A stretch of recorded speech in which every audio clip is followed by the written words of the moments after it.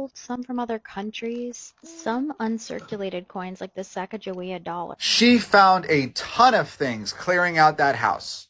I'm going to be making some follow-up videos on different parts of it. And thanks for all the tags, everybody. I appreciate it. But she did find this completely uncirculated Sacagawea dollar. There is a few things to look for that makes these very valuable. A regular uncirculated one like this, if it doesn't have anything I'm about to tell you, is at least a couple bucks. But check them for this. There's a similar Sacagawea dollar to the one she had.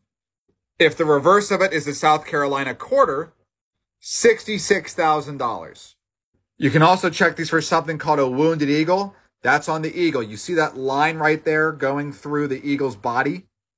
Ungraded, they're going for over $200. Certified in a nice grade, they can go for over $500. There's even a free app that tells you about the one I just told you and more, PCGS Coin Facts, right there on the App Store. On the free app, here's some of the ones I just told you.